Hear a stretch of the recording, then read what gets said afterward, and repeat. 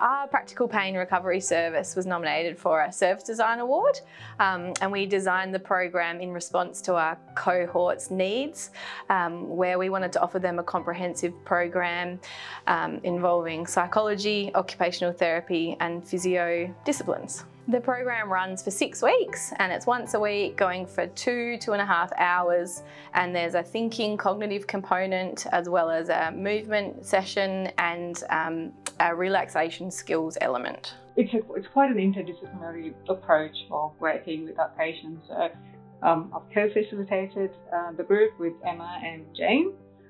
We've also constantly reviewed content, which is again something we've done based on feedback we've received from our clients.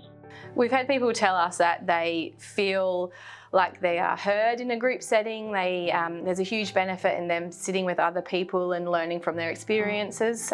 We've had people open up that we've otherwise struggled to work with individually on a one-on-one basis. So the sense of connection, the sense of belonging, understanding what pain's about, being able to do those different things, and I think that's a rewarding thing. You feel like you're being able to deliver a lot of different things and people can take away what they want. It's a tool, like a big toolkit, and they can use whatever they want from it.